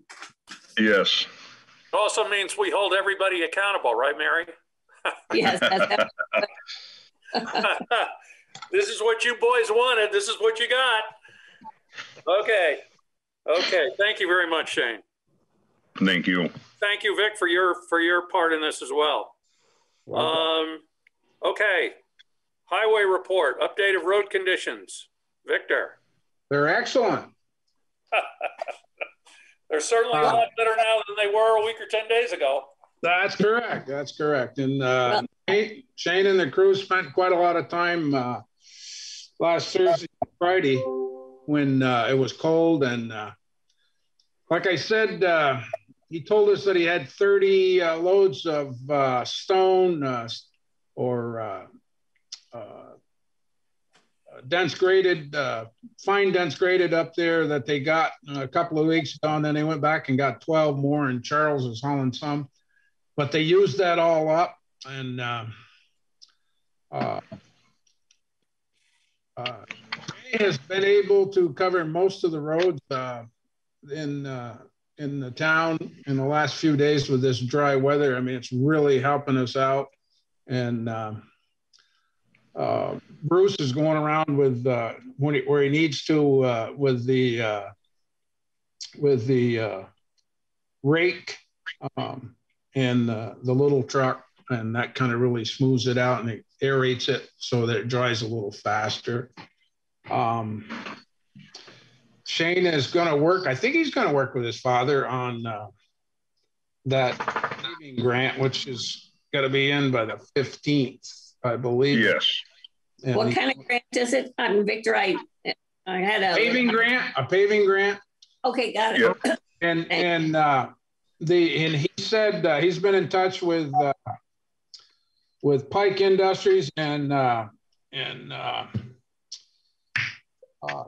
Jeff Hutchins out of Richmond, and I believe they said that they have a big job to do. That would be Hutchins. EJ Blondin is their guy for paving. And he said that they have so much work that they would have to give you a price for next year. Oh. But Pike hasn't said. I don't think they've really committed one way or the other. But anyways, they gave us a quote. Right, they gave us their quote. Right. Doesn't and but I've worked with Pike long enough; they could put it off if they wanted to. I mean. But anyways, the idea is to get the money. The real idea is to get the money. And so this is for the paved portion of Center Road? Correct. Correct. And what would the plan be? Are we going to strip it down and what's the Shane got was for them doing everything. Yep. Wasn't it, Shane? Yeah, and then they're going to deduct some, because we talked about taking the pavement up from my father's back to McCullough Road ourselves, because that needs to be rebased before anything can happen to that, because the road's given away underneath. So that needs to be addressed first.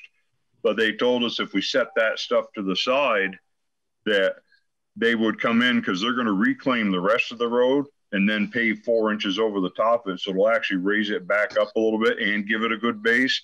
And then he said they could reclaim the pavement in afterwards if we just found a place to stockpile it nearby. So that, and their quote wasn't that bad. It was like no, the top price, depending on how wide you guys want the roads. I mean, if you want to start thinking about bicycles and going 20, Adam price, I don't have it in front of me, but 26 foot wide, I think was 335,000.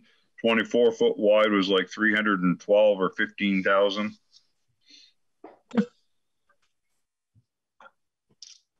Hey, chump change. cost of yeah. That's not what I thought. Let's hope we can get the grant, because without that, that road is dangerous, as we all know right now. Very dangerous. So would it go all the way to the interstate? Correct. Wow. Yes. So I have another quick issue while we're on the subject of roads. So at the bottom of East Hill Road, where it turns into Terrace Street, there's what I've been telling Steve is a no man's land. There's a section there which doesn't get maintained by us and doesn't get maintained by Montpelier. And it's the pavement part. I'm sorry. The pavement part. Well, it's paved, yeah, but it's bumpy paved. We've updated the pavement on one side. Montpelier's redone the pavement on the other side, but nobody does. There's like a, I don't know, what is it, Steve? A 25-foot strip in front of the house there, where the poles are. Yeah. Yeah. Steve, are you there? No, maybe he's gone. But anyway, at some point we need to figure out who's really responsible for that, because it's pretty rough and it's pretty nasty. And well, we put a bunch of cold patch in there because it was really bad, and it's supposedly right at our line according to the sign. So I don't know. You guys are gonna have to tell me where all the lines are. I mean, I'm just going by what I'm told. The guys told me that was ours. Well, I don't know how we determine that, but I think we need to determine what it really is, and maybe that is a matter of meeting with Montpelier and looking at the survey. I don't know what it is, Shane, but it's kind of foolish that we have that gap there. Yeah, that's it is. We can contact city engineer in Montpelier, and I'm sure we can meet him out there and resolve it. Yeah, that'd be perfect, Victor. Thank you. Yeah. Anything else, Vic? How is the Upper Terrace Street, East Hill now? Because I drove it on Saturday and it was terrible. Was sweet today. We fixed it last Friday, and then the garbage trucks. The Saturday before was a lot worse because Charles and I came in, and because we had to come in and deal with a couple washed out culverts, and we took the loader and the backhoe down, and it was really bad. But we were able to get loads on it Friday morning. Garbage trucks tore it up Friday afternoon. It was better than it was, but Jay went over that Monday and over Portal, and he did a pretty good job with them. And they were pretty smooth, and he's going to try to go over them again. They're starting to dry out pretty good. And today we had Jay graded Molly Supple, then where it turns to Center Road, that first flat, and Woods Road and West Hill, and had Bruce following them around with a York rake and drive those roads. They came out great. Molly Supple. The bottom line, Mary, is that we have no closed roads. And the Governor's Road in Berlin was closed. So I think we're doing a whale of a job. No, that's my favorite way to go in. But then you had that email on Front Porch Forum saying stay away from it. Yeah, it was a good idea to stay away if you could. And then I had some friends from Montpelier that were going to drive up, and they don't really know how to drive mud roads. So I was checking it out for them. And that's when it was kind of really lumpy with a lot of frost heaves. And that's why I was asking. Okay. We all set on the roads, guys? Yep, I am. Okay, yep. Dorinda. Yes. Treasurer. No, nothing really of any great importance. How's that? You're smiling. When you're smiling, I know everything's okay. So that's good. Thank you. Yeah. So, and I again apologize for amending the agenda to add the fire department tonight. Jeff pointed out to me that I had told him that he would have a chance to talk to us before we met with the other communities that we plan to meet with at a special meeting next Tuesday night.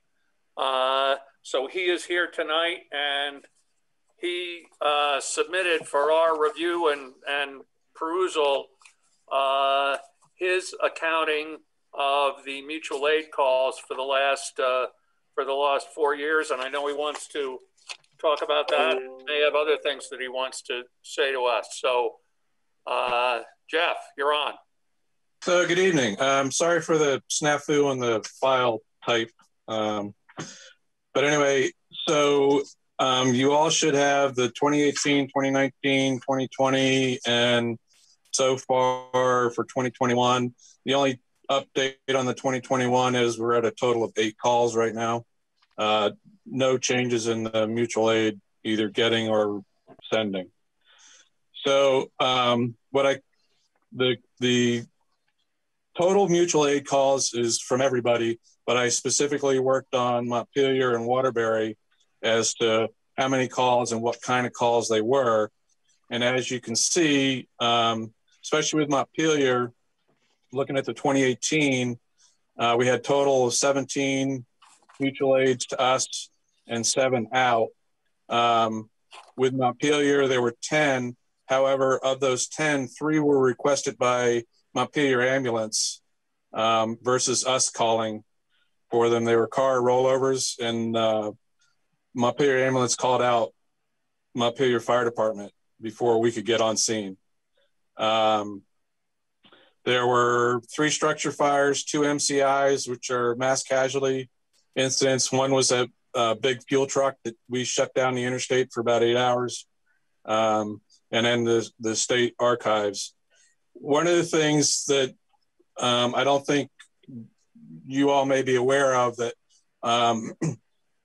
on certain calls like structure fires, we preload getting other towns coming, because our philosophy is it's easier to shut them off and turn them around if we don't need them than to get them going late. So there are some times when we'll call them and then we don't need them. The other thing is the state archives, we're going to call because we all know the value of that facility. And then Camp Mead and Red Hen is another kind of an automatic call. As far as accidents, where we use Montpelier and Waterbury is if there's an extraction issue, because we've taken a hard look at, should we buy what you may know as Hirsch tools, the jaws of life, basically hydraulic equipment, considering the small number of times that we've had a need for those pieces of equipment, and that Waterbury and Montpelier have those equipment. We made a conscious decision that we would not purchase that kind of equipment based on the price of those pieces. So that's why we'll get Montpelier or Waterbury out on the interstate sometimes. When we go to 2019, it's kind of the same. We're 15 total, 10 from Montpelier, 2 from Waterbury. And in fact, in 2019, we went to Waterbury twice. 2020. Question, just to understand, it's not specifics, but what I don't quite understand is when you say calls we requested, I'm looking at 2018, calls we requested mutual aid 17, and then from Montpelier Fire Department, are you saying that you requested 17 calls? No, I'm saying I don't understand what that even means. Montpelier responded to us 10 times. We requested them 7 times. Montpelier Ambulance requested them 3 times. Okay, so on the right there with these little like 3 S5, SF, and 2 MCI, that's of those 10, right? Correct. Okay, and then the total calls 66. That's not what those numbers should add up to. That's just calls you didn't necessarily even respond to, right, or something? Those are for the total on each sheet on the top, total calls. That's the number of calls we responded to each year. But those numbers don't add up to 66. Correct. They're not going to, because the total calls that we went on by ourselves, calls with mutual aid, calls that we went out on mutual aid. So where I'm just conscious, that's just to show you how many times we went out as a department throughout the year. Do you have any information on the times they requested mutual aid from us? Okay, Montpelier has not requested any mutual aid from us during this time period. And I believe that since Bob Gowans took over Montpelier Fire, they have not called us at all. They have a viewpoint that many of the surrounding departments view as they want to deal with union firefighters. So they call Berry City in, they bypass Berlin, they don't call us. They have occasionally called Worcester in for station coverage, but it's a very rare thing that they call anybody other than Berry City. How about Waterbury? I'm not aware of Waterbury. Oh, you mean Waterbury to us? Yeah. So those numbers are down there as how many times Waterbury responded to us and then how many times we went to Waterbury. So for 2018, Waterbury came, we requested them 5 times. 2 structure fires, but 1 we canceled them on once we got on scene. There were 3 MCIs. 2 of those were tractor trailer units, and 1 was a multi-car accident. We went to Waterbury twice, once with an engine, tanker, rescue, and then the other time was with just a tanker. For so 20 it says calls provided mutual aid. How about total calls for mutual aid from Waterbury? That's that we got from Waterbury? Yeah, like maybe they called, asked for stuff like 7 look on Mary. Twice. Look on a piece of paper. Oh. So 2018 calls we requested mutual aid. There's from Montpelier Fire Department and then Waterbury Fire Department. So on each piece of paper, I took out the number of calls that Montpelier responded to us and that Waterbury responded to us. And on some of those calls, Montpelier and Waterbury would have responded on the same call, like the MCI fuel truck. Both Montpelier and Waterbury responded to those calls. That's not my question. My question is, how many times did Waterbury request us total, and how many did we respond to? You already said they don't ever request aid from Middlesex. Right. Waterbury requested us 2 times and we went 2 times on 2018. We requested them 5 times in 2018 and they requested us 2 times and we went 2 times. Where do you see that? I'm sorry, where do you see where they requested?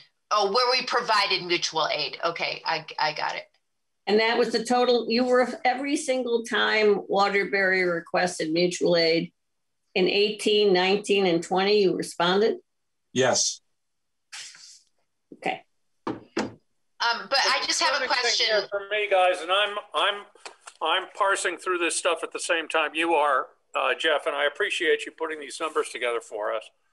I have 2 sets of information. I have Bill Fraser's email, which I shared with all of you before the last meeting, where they said they'd requested mutual aid from us all these times and we hadn't been able to respond. Well, I don't see that in these numbers at all, so that's concerning to me. The other thing I have is I was successful in getting the call sheets from dispatch, which are quite voluminous, and I'm not sure they're going to help me get to the bottom of the question either. But to say that we're receiving inconsistent data is a little bit of an understatement. And Jeff, I'm certainly not doubting what you've given us, but it's just interesting that Montpelier in particular has this position that they've requested mutual aid from us all the time or many times, and that we've been unable to respond, and that certainly is reflected in this. So but I have a question. I'm sorry, Jeff. I think you answered this, but I want to make sure that I'm understanding this. On all of these 2018 and 19, where it says calls, we provided mutual aid. And then you say, like in 2020, we provided it 3 times, 2 to Moortown to 1 to Berlin. Are you saying we never got a request from anyone else during Correct. that whole time? Correct. Okay, and the same for 2019. So every single time someone requested mutual aid, we gave it. Correct. So that is concerning, Peter. Is there some way that we would not know that someone tried? Like they didn't leave a message or something? Like I don't know. How does it work? no, it comes from dispatch. It comes from dispatch list. But who gets the call? They would send it out to our pagers. Okay. And when we get calls, we put down when we get calls, even when they're false, especially like for us, when we get called and they're false alarms and we get canceled, or there's something on the interstate and the state police cancel us before we even get there, we put out a report that we were called at this time on this date for this, and we were canceled by whoever. And one of the guys on the department he's listening in on the meeting right now, since he's been on the department, and I forget exactly how many years Scott's been on, but Montpelier has never called us because Scott's available most of the time to go to calls. So I just don't see where Montpelier's saying that they have called us and we have not responded. Okay. But I still don't understand, what's this total calls for 2020, 67 in 2020? That's the total of all calls. So a lot of the calls, there's no mutual aid requested or given. So you just went and these are only telling, they're not saying when you just went to some random little thing. That's included in the 67, but the ones below are just mutual aid. Okay, I got it. So when you had your stove fire, yeah, it was just us. We didn't call Montpelier. But I was in that 67. Okay, So got it. you would have been in right. Yeah, all right. Carbon monoxide calls, smoke detector calls. Got it. That makes sense. So so I guess my bigger concern is once we get down to like saying to Montpelier, well, actually you don't call us for mutual aid. Is it because they don't want to bother calling us for mutual aid because they say, oh, Middlesex isn't going to respond anyway?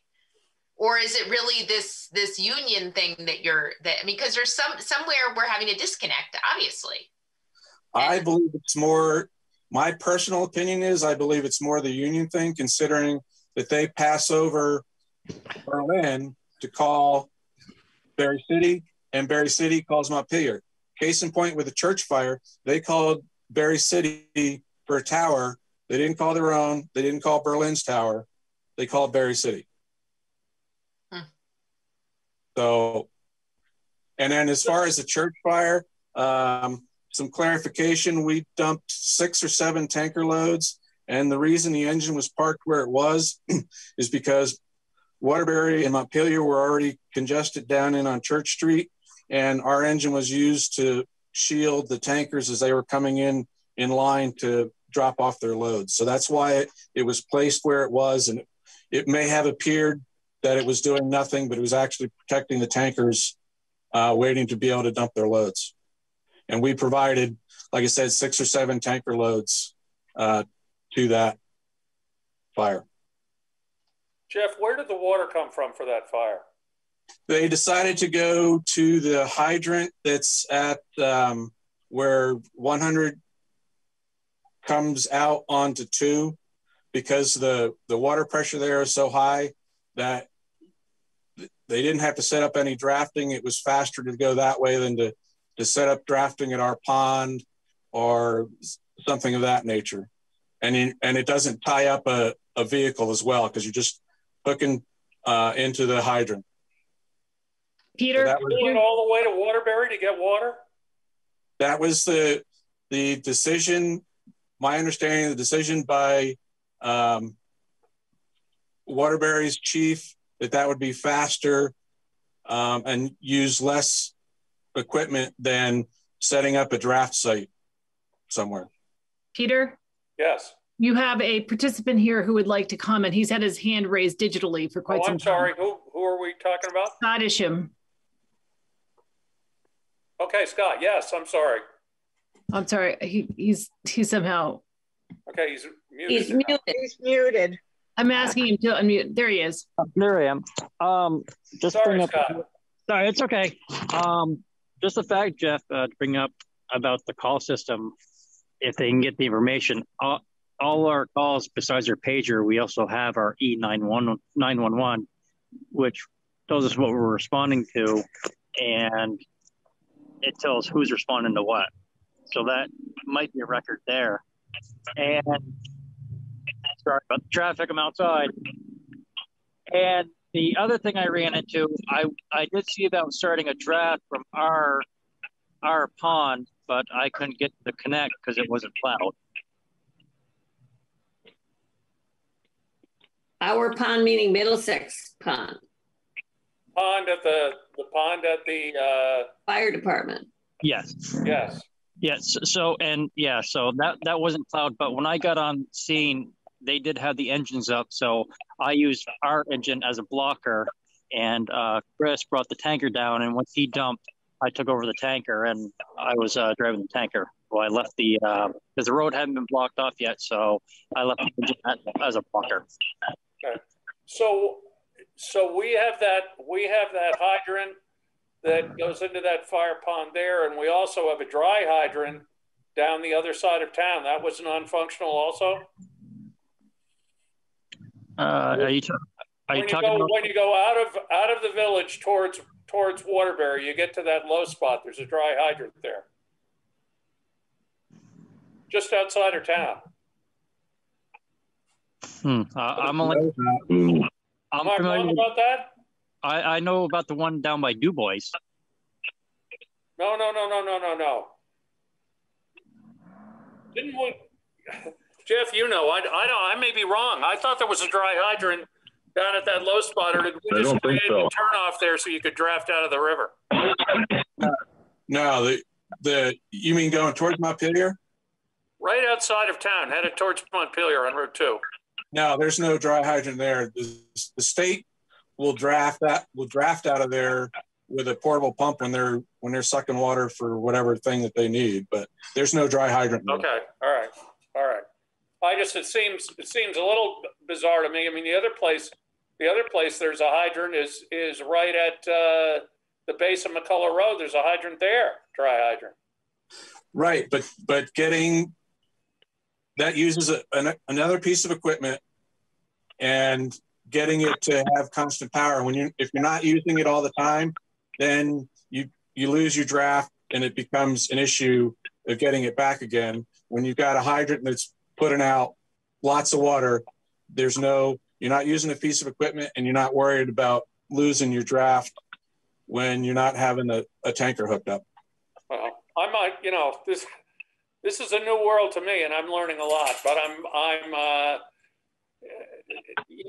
the underlying reason for these discussions is, our concern that the fire department, due to low manning and people being unavailable, doesn't seem to be able to respond at times. And, all we're trying to do is get to the bottom of that and figure out potential solutions to that problem, because I believe it really is a public safety issue for our residents. And, none of this is throwing stones at your department. I know you guys spend a lot of time and a lot of effort to do what you do, and just, is it the most effective, best way for us to be providing service to our residents? So I appreciate you tonight. Do you have anything else you want to add, Jeff? No, if you have questions about the data that I gave you, if you don't understand it, I tried to put down all the acronyms of what they mean. I just think it shows that, yes, we have a lot of calls into the town for mutual aid. But when you look at the breakdown of what kind of calls those are, it's not a, oh, as soon as we get a fire call, we're calling Montpelier. It's, there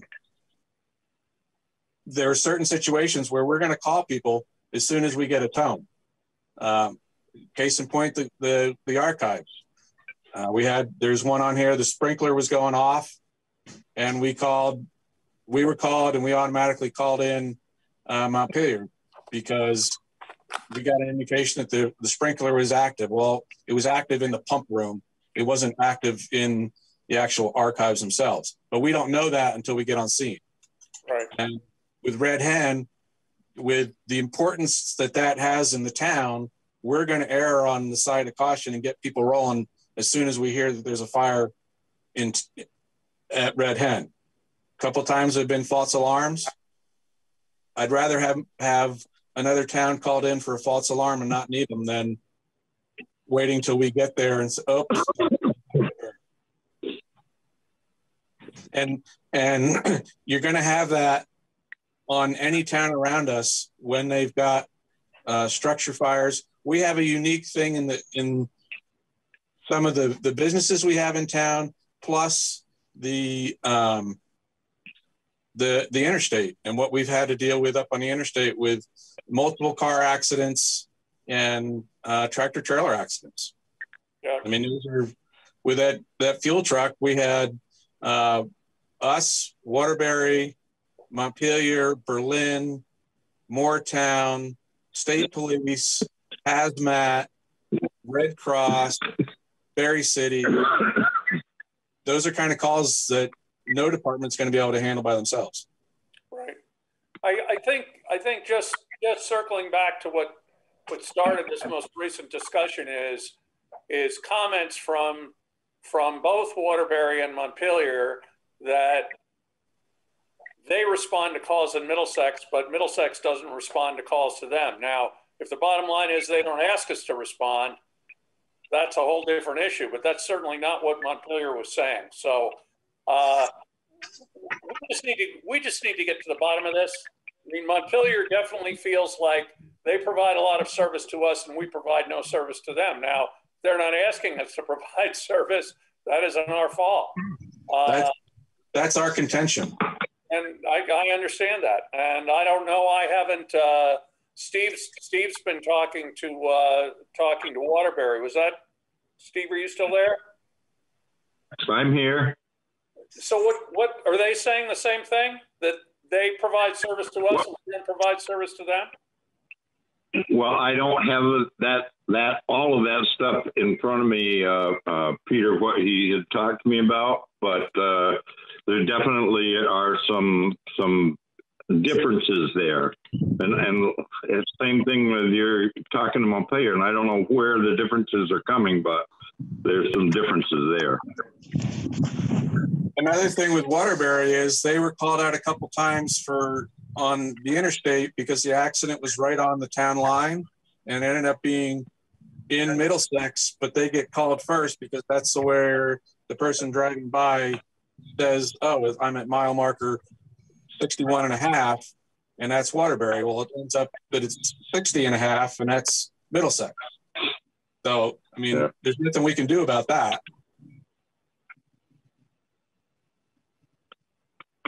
I understand. I mean, so next week's meeting we're going to have Waterbury and Montpelier represented. So hopefully we can get to the bottom of this and clear the air. Any other questions tonight, board members? Anything more from you, Jeff or Scott? I will say that whenever we called, especially Waterbury, and we always thank them for coming, and they say, oh, anytime, don't hesitate to call us. We'd love to come. And that was most recently the chimney fire in December up at the end of Knock Road. Yeah. And I have to guess that everyone was thrilled to be at the church fire too, because they don't get fires like that very often. Well, I can't say that they were thrilled to be there, but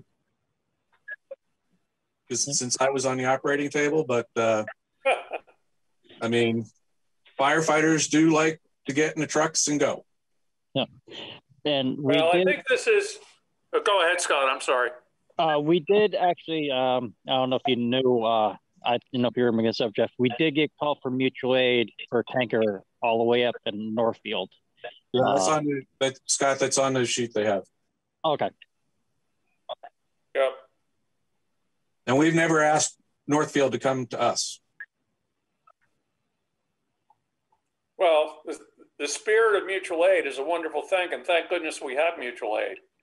But it's just a question of, I think we want to feel, and hopefully you do too, that we're holding up our end of the process. And certainly we can't compete with Waterbury with all their, however, they have some huge number of people, and they have paid people, you know, it's just a totally different thing. And obviously Montpelier is completely different. So we need to work our way through it is all I'm saying. Okay. And I think we're providing quite a bit of service to the surrounding towns.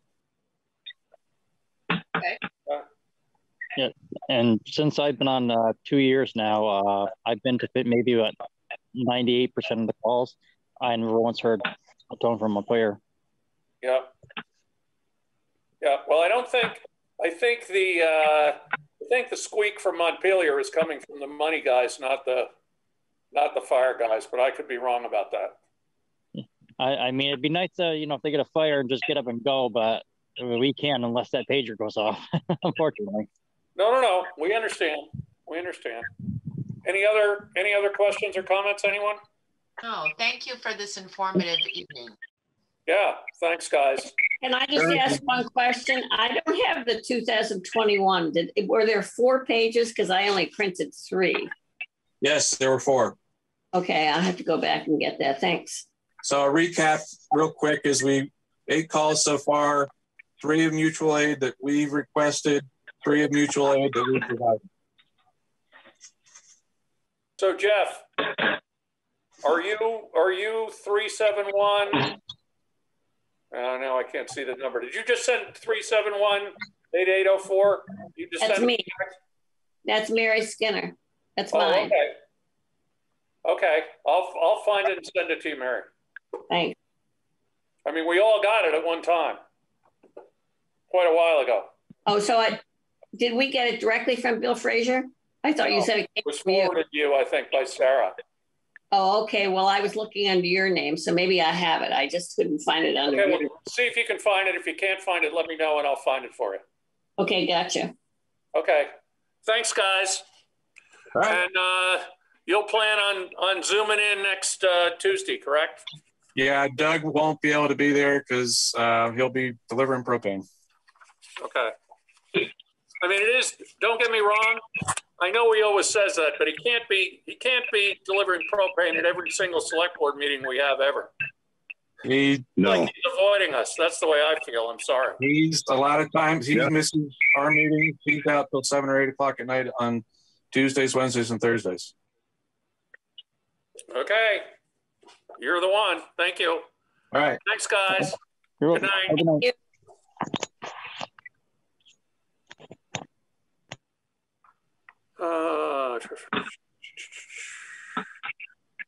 Okay, we're getting there. Approved minutes of the March 30th Select Board meeting. Action likely. Move approval. Is there a second? Second. Moved by Mary, seconded by Steve. All in favor of approving the minutes, please say aye. Aye. Aye. Any opposed? We've approved our minutes. To consider Peg Schwartz for Town Emergency Management Coordinator to replace retiring Paula Tenney, action likely. Sarah, can you tell us a little about her? Yes, Meg, well, I guess she goes by Peg, responded to our pleas on Front Porch Forum and elsewhere for an emergency management coordinator. She is retired from the state. She lives in Middlesex. She's a retired scientist who worked for the state for 20 plus years. Her job experience prepared her for the documentation and reporting aspects of the EMC position. She's very willing to take the state's training to certify as needed. She worked for the Vermont Forensic Lab in the Department of Public Safety as an analyst, supervisor, and eventually lab director.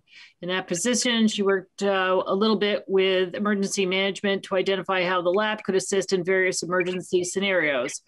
Our changing weather patterns will bring more frequent challenges. I'm committed to local resilience and preparedness and see this as a constructive way to help in this area. She spoke with Paul Attenti at length, and he assured her there are lots of people and resources who will help her.